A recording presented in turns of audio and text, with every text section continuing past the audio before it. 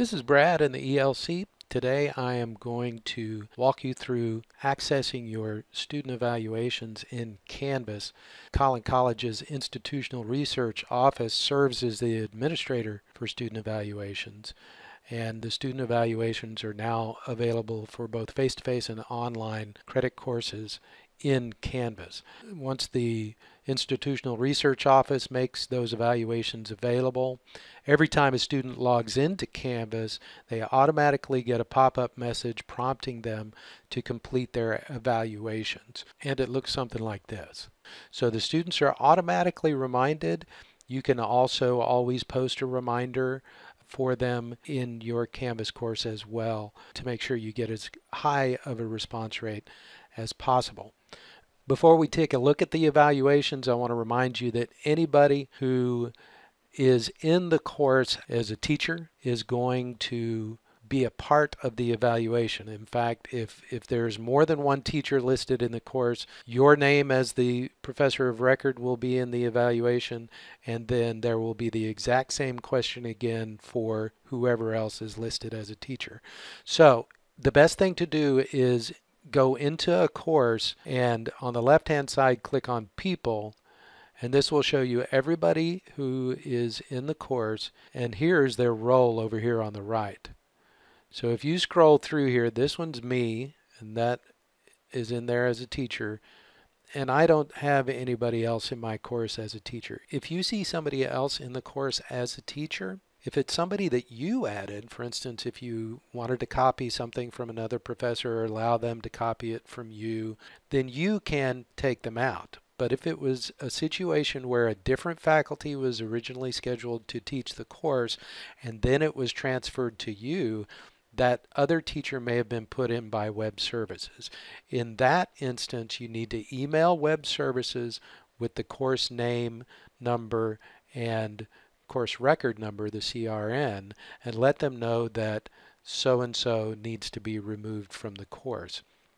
Otherwise, the evaluation numbers may be skewed. They may answer questions for you, but they won't answer questions for the other person, or vice versa. Your particular numbers may be skewed if more than one teacher is in the course.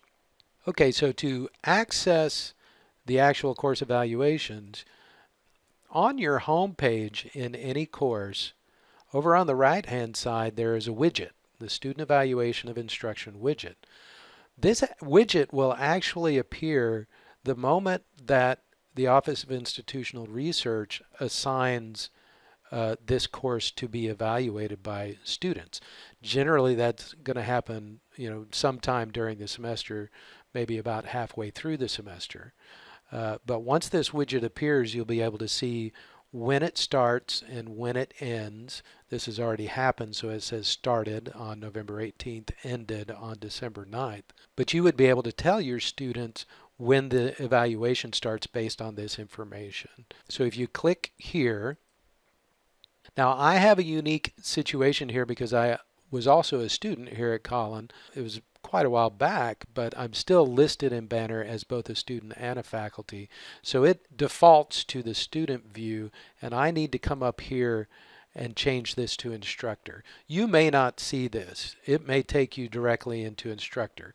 But if it doesn't take you directly into instructor, come up here to the right and click the drop down and choose instructor, which will change this view, and it will list your projects by term, by semester.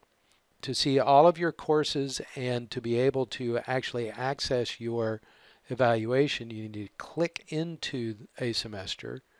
I only taught one course last semester, so it's only showing my one. If you have more than one, it will show all of your courses for that semester. All the way to the right is the little downward arrow button. Under Report, you're going to click that, and it gives you some options. Typically, I choose the Detailed Report plus Comments.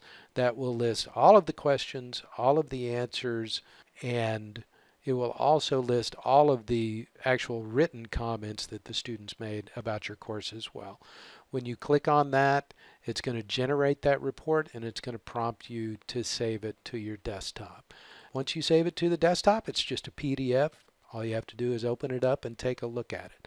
Now, while you can come into this view from any of your courses, you will have to download each individual course's report.